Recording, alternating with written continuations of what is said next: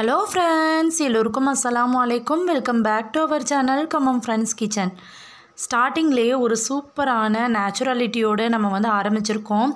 அணில் கத்துற சவுண்டு எவ்வளோ ஒரு அழகாக இருக்குது. மரபு மொழி சொல்படி நான் அணில் கத்தும் அப்படின்னு தான் கேள்விப்பட்டிருக்கேன். ஸோ அதனால் அப்படி சொன்னேன். ஏதாவது பிழை இருந்துச்சு அப்படின்னா எனக்கு கீழே கமெண்ட்டில் சொல்லுங்கள். அந்த சவுண்ட் கேட்குறதுக்கே எவ்வளோ இனிமையாக இருந்துச்சு. ஸோ அதோடு ஸ்டார்ட் பண்ணியிருக்கோம். வாங்க வீடியோக்குள்ளே போகலாம். இன்றைக்கி நம்ம சப்ஸ்கிரைபரில் எல்லாரும் கேட்ட கிடையாது, ஒரே ஒருத்தவங்க கேட்ட நம்மளோட கிச்சன் டூர் ஆர்கனைசேஷன் தான். கிச்சன் டூர் ஆர்கனைசேஷன் அப்படின்னு சொன்னோன்னே பெருசாக எதிர்பார்த்து ரொம்ப ராயல்ட்டியாக இருக்கும் அப்படின்னு நினச்சி எதிர்பார்த்து இந்த வீடியோ ஓப்பன் பண்ணியிருக்கீங்க அப்படின்னா இப்போவே நான் மென்ஷன் பண்ணிக்கிறேன், நீங்கள் இந்த வீடியோவை ஸ்கிப் பண்ணிடுங்க. ஏன்னா இது ஒரு மிடில் கிளாஸ் ஃபேமிலியோட கிச்சன் டூர். நான் என்னோடய ரியாலிட்டியில் நான் எப்படி என்னோடய கிச்சனை யூஸ் பண்ணுறேனோ ஸோ அதே மாதிரி உங்ககிட்ட ஷேர் பண்ணியிருக்கேன். ஸோ இதுக்காக நான் எந்த சேஞ்சஸுமே பண்ணலை, எந்த ஒரு நியூ திங்ஸும் நான் வாங்கி வைக்கலை. இதுக்காக அந்த கிச்சன் டூர் போடணும் அப்படிங்கிறதுக்காக என்னோடய வீடை நான் எப்படி என்னோடய கிச்சனை மெயின்டைன் பண்ணுறேனோ அதை அப்படியே உங்ககிட்ட ஷேர் பண்ணிக்கிறேன்.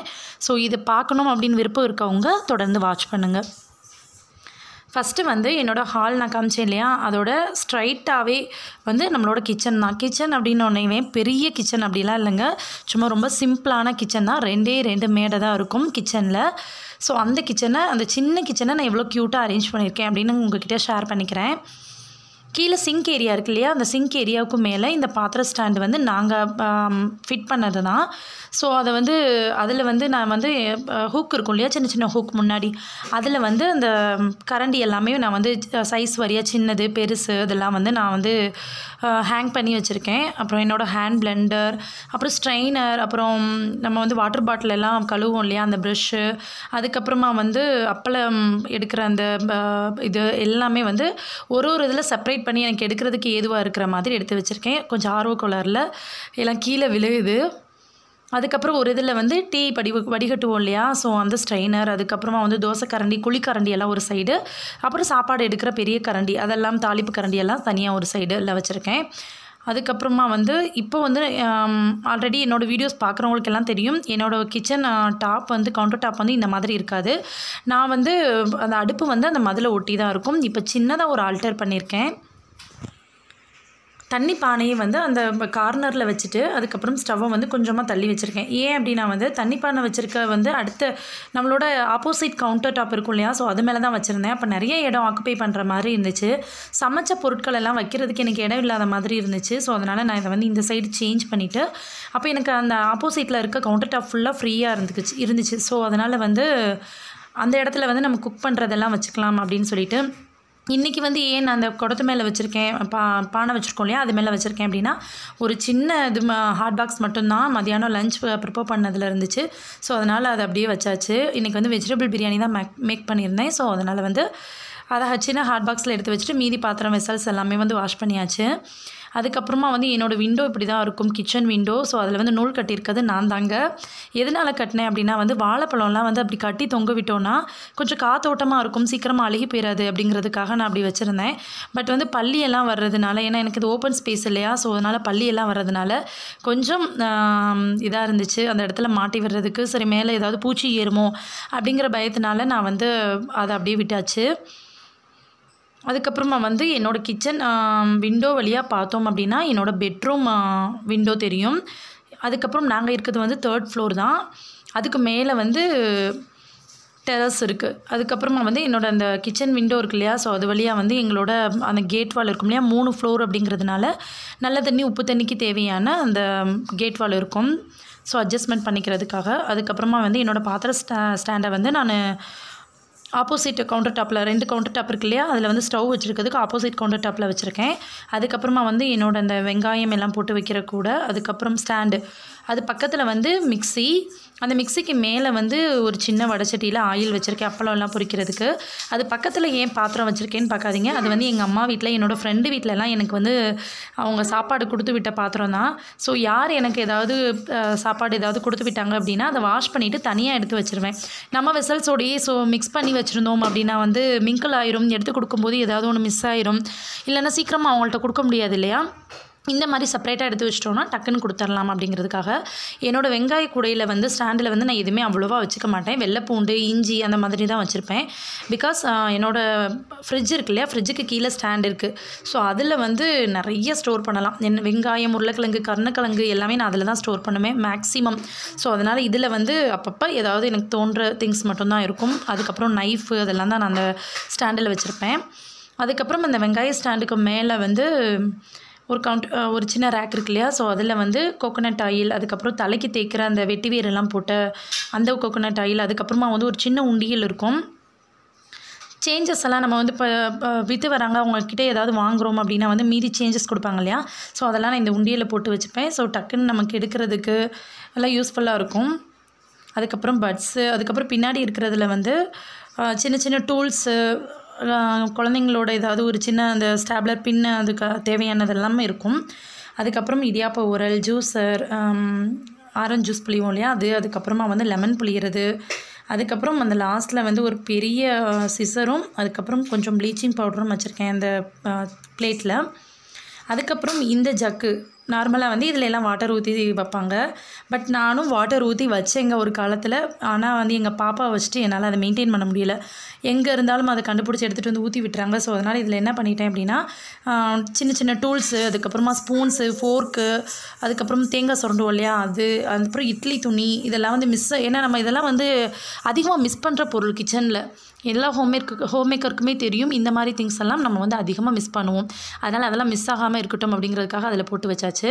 அதுக்கு மேலே இருக்க ரேக்கில் வந்து இப்போ காமிக்கிறேன் இல்லையா அந்த மண் பாத்திரம், அதுக்கு மேலே வந்து இட்லி பாத்திரம், அதுக்கப்புறம் என்னோடய நான்ஸ்டிக் பேன் செட்டெல்லாம் இதில் தான் வச்சுருப்பேன். அதுக்கப்புறம் கொஞ்சம் புளி வந்து இதில் வச்சுருக்கேன். இந்த புளி வந்து நாங்கள் ரீசெண்டானா லாக்டவுனுக்கு முன்னாடி ஒரு அவுட்டிங் போயிருந்தப்போ அந்த புளிய மரத்துலேருந்து எடுத்தது. ஸோ அந்த ஞாபகமாக வச்சுருக்கேன்.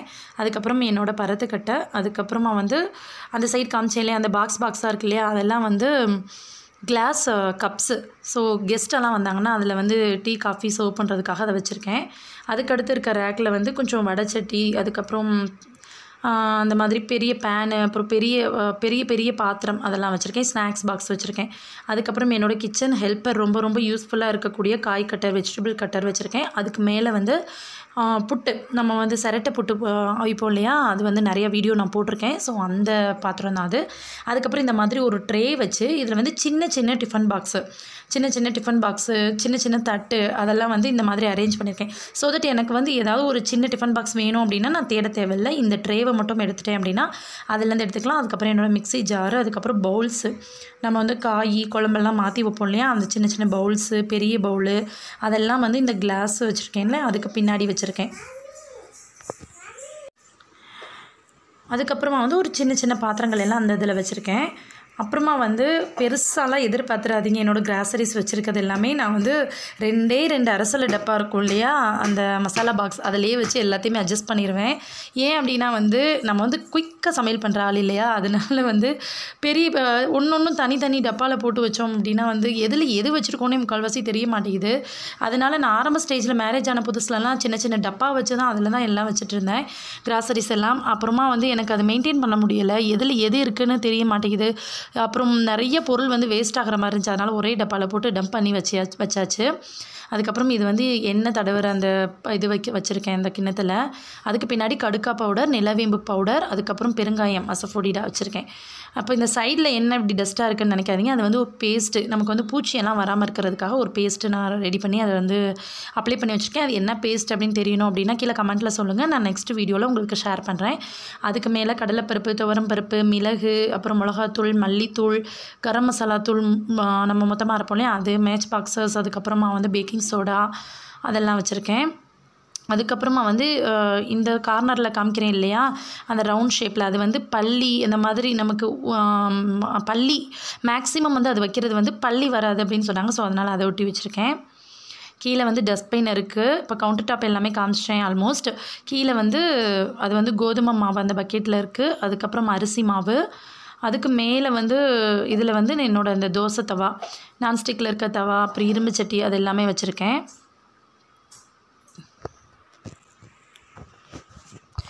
இது வந்து மிடில் கிளாஸ் ஃபேமிலியில் இருக்கவங்க எல்லாத்துக்குமே அண்டர்ஸ்டாண்ட் ஆகும். இப்படி தான் நம்மளோட லைஃப் ஸ்டைல் போயிட்டுருக்கோம். அதாவது கொஞ்சம் அந்த ஸ்டேஜ்லேருந்து ஹையர் லெவலுக்கு போயிட்டாங்க அப்படின்னா தான் அவங்க கிச்சன் பார்க்குறதுக்கே பளிச்சுன்னு இருக்கும். அப்படின்னாலுமே அதெல்லாம் மெயின்டைன் பண்ண முடியாதுங்க. அவங்கெல்லாம் வந்து மெய்டு வச்சுருப்பாங்க, வீட்டில் வேலை பார்க்குறதுக்கு ஆள் இருப்பாங்க. அப்படிங்கும் போது தான் மெயின்டைன் பண்ண முடியும். எதுவுமே வந்து நம்ம ஒருத்தவங்களாக நம்ம வீட்டிலேருந்து நம்ம எல்லாத்தையும் கிட்ஸையும் பார்த்துட்டு நம்ம ஃபேமிலியும் பார்த்துட்டு எல்லாம் பண்ணுறோம் அப்படிங்கும்போது வந்து கண்டிப்பாக மெயின்டைன் பண்ண முடியாது. அது வேணால் ஒரு நாள் வீடியோக்காக ஸ்ட்ரெயின் பண்ணி நம்ம பண்ணலாமே தவிர தொடர்ந்து நம்ம கிச்சன் இப்படி தான் இருக்குமானா அப்படியெல்லாம் இருக்காது. அந்த மாதிரி இருந்துச்சுன்னா அது நம்மளோட ரியாலிட்டியே கிடையாது. அதுக்கப்புறம் என்னோடய கிராசரிஸ் எல்லாமே நான் ஒரு பக்கெட்டில் போட்டு வச்சுருப்பேன்னு உங்கள்கிட்ட ஷேர் பண்ணியிருந்தேன் ஆல்ரெடி ஒரு வீடியோவில். ஸோ அதுக்கப்புறம் கீழே தண்ணி குடம் இருக்குது. அதில் வந்து மேலே எதுக்கு அந்த தண்ணி குடத்துக்கு மேலே இருக்க ஸ்பேஸை வேஸ்ட் பண்ண அப்படின்னு சொல்லிட்டு அதுக்கு மேலே குக்கரெல்லாம் வச்சுருக்கேன் நான். அதாவது கழுவி வச்ச குக்கரை வச்சுருக்கேன். அவ்வளோதாங்க. இதுதான் என்னோடய சின்ன கிச்சன். அதில் இருக்க கிச்சன் டூர் என்னோடய டூல்ஸு என்னோடய கிச்சன் திங்ஸ் எல்லாமே வச்சுருக்கேன். அவ்வளோதான். மேலே வந்து தூக்கு பெரிய பெரிய தூக்கு நம்ம ஏதாவது ஃபங்க்ஷன் அப்படின்னா வந்து சாப்பாடெல்லாம் கொடுத்து விடுவோம்ல அது. அதுக்கப்புறம் இப்போ காமிக்கிறேன் இல்லையா, அதில் வந்து கோதுமை மாவு, அது பக்கத்தில் வந்து புளி பல்காக வந்து வருஷத்துக்கு ஒரு தடவை வாங்கி தட்டி வச்சுப்பேன். அதுக்கப்புறமா வந்து பாத்திரங்கள், அப்புறம் ஜூஸர் அதெல்லாம் இருக்குது. எக்ஸ்ட்ரா உள்ள பாத்திரம் எல்லாமே நான் வந்து என்னோடய ப்ரேயர் ரூம் இருக்கும் இல்லையா, அதில் தான் வச்சுருக்கேன். அதாவது இப்போ நான் காமிச்சேன் இல்லையா அந்த டபரா செட்டு, அதெல்லாம் வந்து ஒன்றுக்கு மேலே ஒன்று டம்ப் பண்ணி வச்சுருப்பேன். அதுக்கப்புறம் இந்த கிச்சன் டூருக்கெலாம் நான் எதுவும் ரூம் போட்டெல்லாம் யோசிக்கலைங்க. ஜூன் 16 அன்னைக்கு நம்மளோட சப்ஸ்கிரைபர்ஸ், அதாவது என்னோடய ரெகுலர் சப்ஸ்கிரைபர்ஸ் அப்படின்னா வந்து என்னோடய ஒவ்வொரு வீடியோவும் மைனூட்டாக பார்த்து அதில் வந்து அவங்க கமெண்ட் போட்டு என்னோடய ஃபேமிலியாக அவங்களோட ஃபேமிலியாக நினச்சி கமெண்ட் பண்ணுற சப்ஸ்கிரைபர்ஸ் கேட்டாங்க. ஸோ அவங்க ஆல்ரெடி வந்து ஸ்நாக்ஸ் வீடியோ கேட்டிருந்தாங்க. ஸோ அது வந்து கொஞ்சம் டிலே ஆகிக்கிட்டே இருக்குது. ஆனாலும் கூடிய சீக்கிரம் நான் போஸ்ட் பண்ணிடுவேன். அவங்களுக்காக அவங்க வந்து ஜூன் 16 அன்னைக்கு கேட்டாங்க. மார்னிங், நான் வந்து ஈவினிங் இந்த வீடியோ போட்டிருக்கேன். அப்படின்னா நீங்கள் பார்த்துக்கோங்க இதில் நான் என்ன அரேஞ்ச்மெண்ட் பண்ண முடியும் அப்படின்னு. ஸோ என்னோடய ரியாலிட்டியை நான் அப்படியே வீடியோ கேப்சர் பண்ணி போட்டிருக்கேன். இதுதான் என்னோடய கிச்சன் டூருங்க. இதான் என்னோடய கிச்சன் ஆர்கனைசேஷன். ஸோ இதை வந்து ரொம்ப எக்ஸ்பெக்ட் பண்ணி வந்திருந்தீங்க அப்படின்னா ரொம்ப ரொம்ப சாரி, ஒரு ஏமாற்றமாக தான் இருக்கும். பட் மிடில் கிளாஸ் ஃபேமிலியில் இப்படி தான் மெயின்டைன் ஆகும். அண்டர்ஸ்டாண்ட் பண்ணிப்பீங்க அப்படின்னு நான் நினைக்கிறேன். ஓகேங்க, இந்த வீடியோ உங்களுக்கு பிடிச்சிருக்கும்னு நினைக்கிறேன். இதுலேருந்து ஏதாவது ஒரு டிப் உங்களுக்கு கிடச்சிருக்கும்னு நினைக்கிறேன். இன்னொரு இன்ட்ரெஸ்டிங்கான வீடியோவோட ஒரு புது கான்செப்டோடு உங்களை சந்திக்கிறேன். தேங்க்ஸ் ஃபார் வாட்சிங்.